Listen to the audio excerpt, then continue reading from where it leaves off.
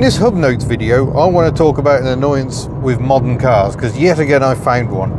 And it's the fact that their speed limiter systems that tell you what the speed limit is are rubbish. It's beeping at me again. We're doing 38 miles an hour in a 60, it's beeping. Why? Sometimes it gets the speed limit wrong and it's beeping.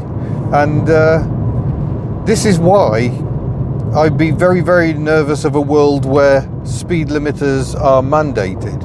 And unfortunately, we're kind of already in that world. The reason this car beeps is because EU rules say there must be a speed limit warning. I thought it should actually be a hard limit, but thankfully it is not. And it's because every modern car I've ever driven with speed limit sensing software or cameras or whatever gets it wrong a lot. Not just a bit, but several times in one journey. And it's frightening that we're kind of letting the technology rule our lives when the technology is not very good. It's a shame, because we're driving the Dacia Spring today. There's a full test on the Hubnut channel.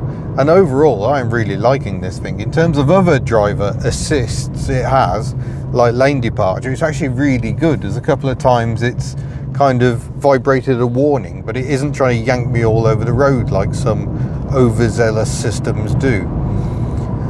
It's just very frustrating, because obviously the legislators think they're doing the right thing, but they're not, because the technology is not as good as the legislators are being told it is. It's like, oh yeah, no problem, cars can definitely tell the correct speed limit, and this car is yet further proof that they cannot. Other vehicles that have failed me in the technology sphere include Fiat's. Fiat was particularly bad and would make up all sorts of weird speed limits. But Nissan as well.